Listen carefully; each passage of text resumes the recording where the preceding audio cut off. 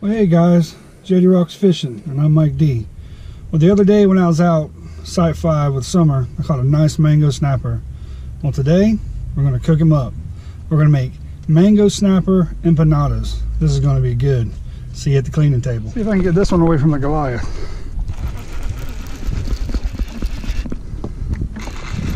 Hopefully I can get it away from him.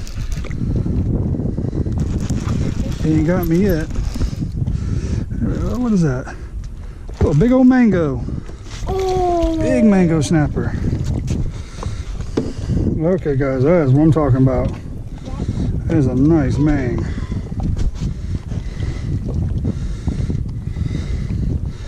Look at that, y'all. All right guys, I got my nice mango snapper here. We're gonna clean him up real quick. This is my absolute favorite fish to eat. It's a fairly easy fish to clean.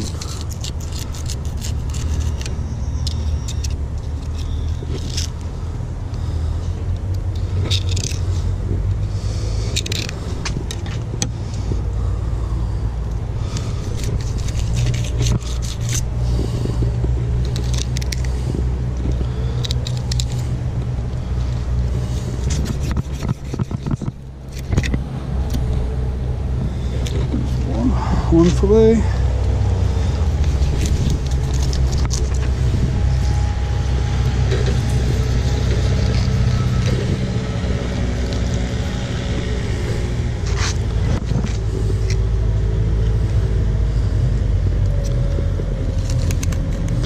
Just run your knife along that backbone so you get all that meat off of it.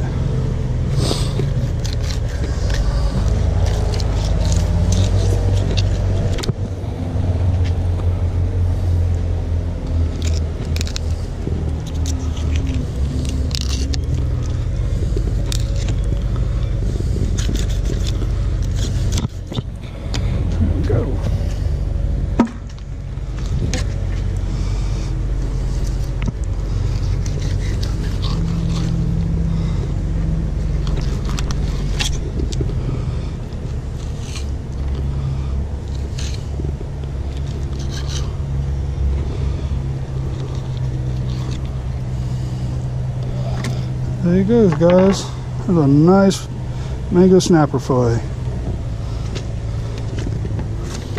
Get the other one.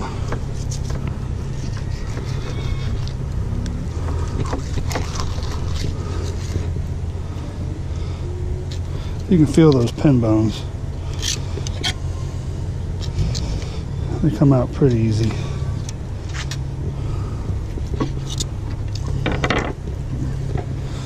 There you go. Two beautiful fillets. Alright guys, I'll see you in the kitchen. Alright guys, we're in the kitchen. I got my mango snapper fillets right here.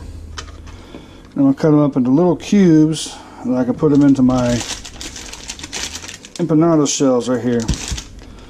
So we're going to cut this up real quick. I'm going to take the bloodline out like I always do. We'll discard that. And we'll just cut this up into some little chunks.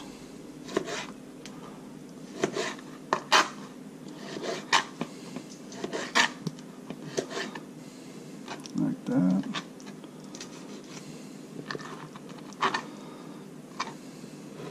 Put that in there.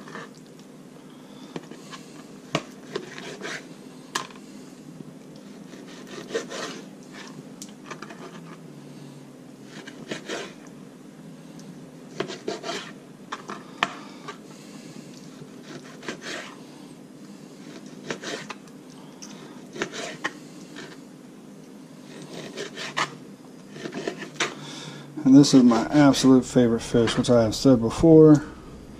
I love mango snapper. But in a couple days we're going to be doing some fried triple tail, so I didn't want to fry this too.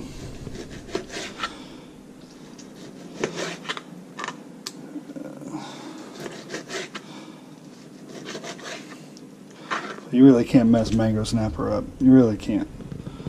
Well, I'm going to finish cutting the rest of this up, and I'll get back with you. Alright.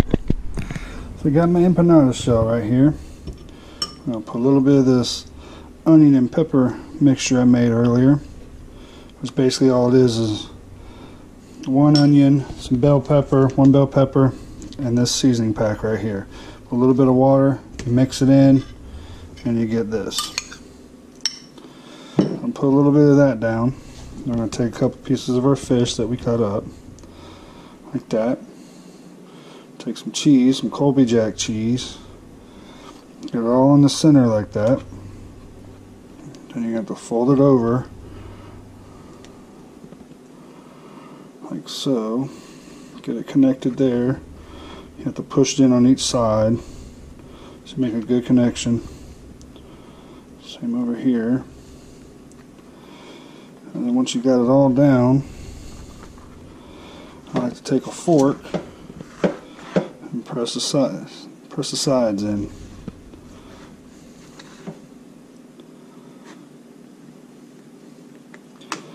And to make sure it's sealed good, I like to flip it over and do the same thing.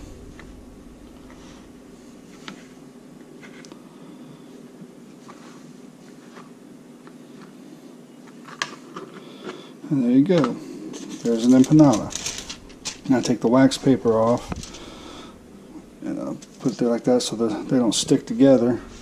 So I already made one, so now I got two. So I'm going to make the rest of these up, and then I'll get back with you when it's time to cook them. Alright guys, so I got all my empanadas made. I got 20 of them. So I'll wait till my oil to get hot, get my green light, and then we'll cook them up and see how they taste. Alright guys, my oil's hot, I got my green light. I'm going to put some of these in. One.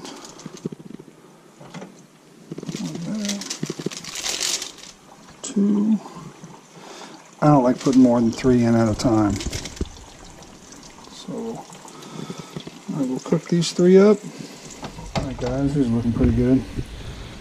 I ended up putting 4 in there instead of 3 because I got so many and my girls are hungry.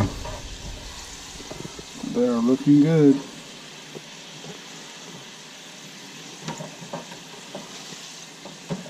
A little bit longer.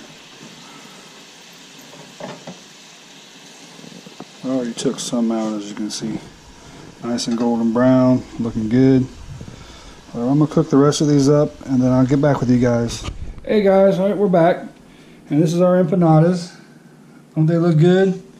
Alright, I'm going to have my girls taste them real quick. And go ahead.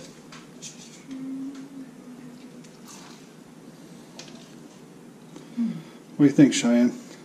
Bum. What about you, Summer? Good. Good? Alright, I'm going to try it real quick. Alrighty. That was awesome. Awesome. Thank you guys for watching, and I'll see you next time.